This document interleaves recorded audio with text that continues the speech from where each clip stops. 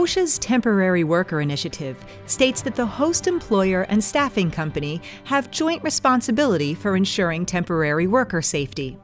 The key to successful joint employment is collaboration and communication between the two parties.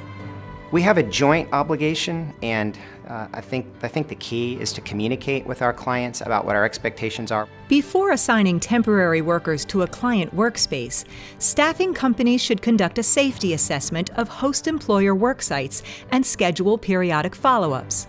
Clients should provide requested safety data and assist in the staffing firm's worksite evaluation. There's making sure that our clients have a safe worksite.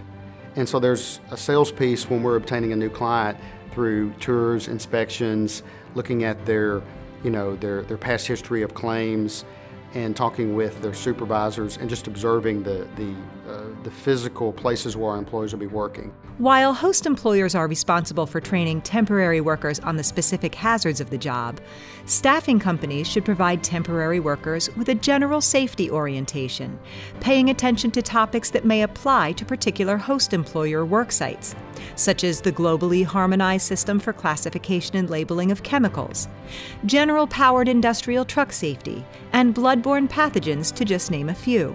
From the standpoint of the staffing industry, we can certainly do things to make our associates aware of the hazards that are involved in any workplace that we send them to. And in fact, we should. We have an obligation to make sure that they understand how to be safe on the job. The host employer is then responsible for providing site-specific and job-specific training, just as it would provide to their own employees.